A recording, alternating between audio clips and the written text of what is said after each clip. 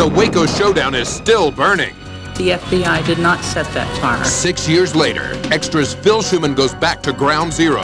See who's living on the ashes of Koresh's compound.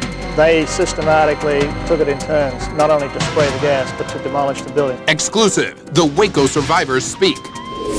They call it murder, a violent terrorist act against them by their own government.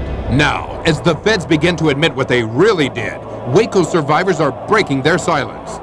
What they did was no accident. This was a long planned out assault. Next, from the ashes of Koresh's compound, Phil Schuman with an extra exclusive. What happened at Waco? It's called Pager-like device really help you make a match? 1993, the standoff between federal agents and Branch Davidians lasts 51 days. Then David Koresh's Waco compound goes up in a ball of flames. After years of denial, the FBI has finally admitted it used flammable devices that final day. Still, burning questions remain, so the government has launched a full-blown investigation. Now, surviving Branch Davidians are breaking their silence, accusing the government of murder and cover-up. Phil Schuman has this extra exclusive. It's the fire that won't go out. Well, we didn't start it. There was no way we would have ever committed any kind of suicide. Now, after smoldering for more than 6 years, the ashes of Waco have suddenly reignited. These men that from the government, they want to keep everything hidden. But this time it's besieged feds who are taking the heat and surviving Branch Davidians who are fanning the flames of an explosive scandal. Did federal agents deliberately start the deadly inferno? I blame them for murder. I blame them for all that happened. The road that leads back to the doomed Branch Davidian complex in Waco, Texas is strewn with bodies, cover-ups, and conspiracy theories. The government has always insisted Davidian leader David Koresh lit the infamous fire that killed some 80 men, women, and children on April 19, 1993. But in a startling development, the FBI now admits it lied about what really happened. Investigators have seized FBI videotape that proves highly flammable tear gas canisters were used in the final hours of the 51-day Waco siege. I think there's an opening there that you may be able to shoot through, a doorway. Now, tall weeds, trash, bulldozed rubble are largely all that remains of the Branch Davidian complex where Koresh and his followers died in that horrible inferno.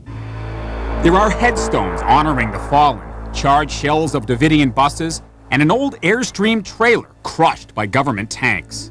And here in these desolate killing fields, I would discover living testimony that may help unravel the mystery of Waco.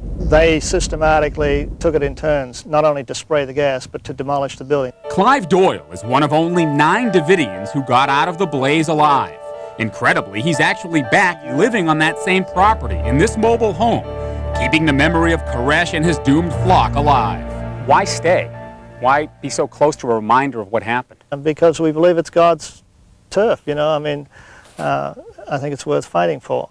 Doyle managed to escape the burning compound through a hole in a wall just as it burst into flames. And I'm looking down at the building, I see this big ball of flame go up like an explosion.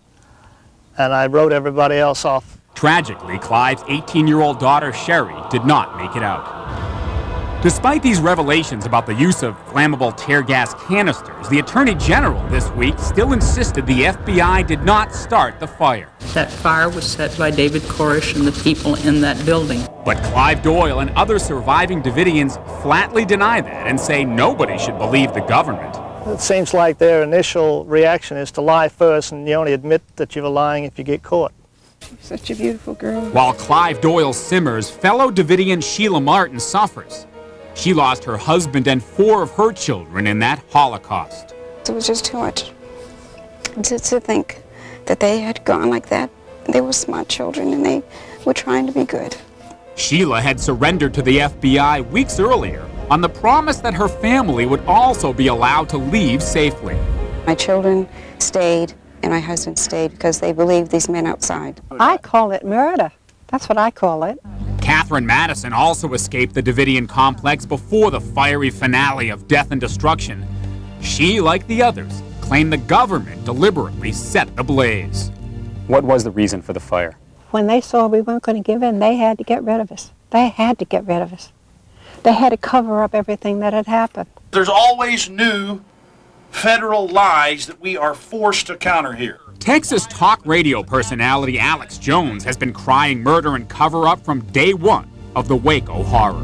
These are thugs who wanted to engage in terrorism against the American people. And I say their terrorism has failed, and this horrendous lie is starting to unravel. The surviving Davidians say the same thing. That's what they do for a job, is they lie. When I tell what I tell, I'm telling the truth. And if people accept it, fine. We just believe that God would not let the truth be hidden. And Waco keeps burning. And just today, several federal prosecutors in Texas have been relieved from the case, including one who had complained of, quote, a possible government cover-up. Meanwhile, surviving Davidians are hoping the new investigations will lead to the release of more than a dozen of their sect members from prison.